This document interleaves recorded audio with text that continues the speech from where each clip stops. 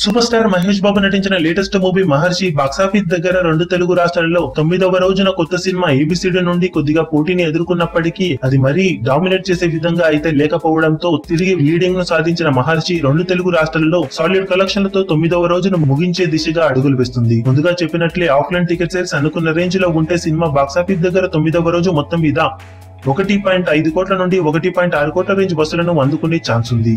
ప్రస్తుతం offline ticket sales భారీగానే ఉండటంతో ఈ లెక్క 1.7 కోట్ల మార్కును అందుకునే అవకాశాలు కూడా ఉన్నాయని ట్రేడ్ వర్గాలు భావిస్తున్నాయి. మరి అఫీషియల్ గా సినిమా ఎంతవరకు 9వ రోజు సాధిస్తుందో అనేది ఇప్పుడు ఆసక్తికరంగా మారగా, ఈ రోజు సాధించిన కలెక్షన్లతో సినిమా 2 తెలుగు రాష్ట్రాలలో 61 కోట్ల క్లబ్ ను అధిగమించి 62 కోట్ల షేర్ మార్కును అధిగమించబోతుంది.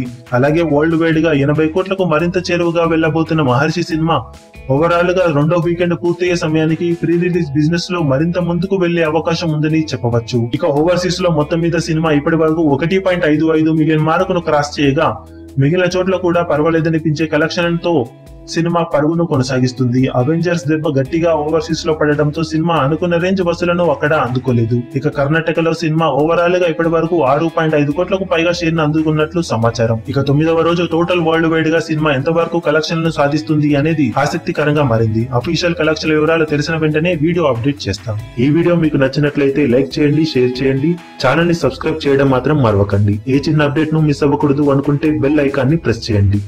లేటెస్ట్ న్యూస్ కోసం మా ఛానల్ ని సబ్స్క్రైబ్ చేయండి.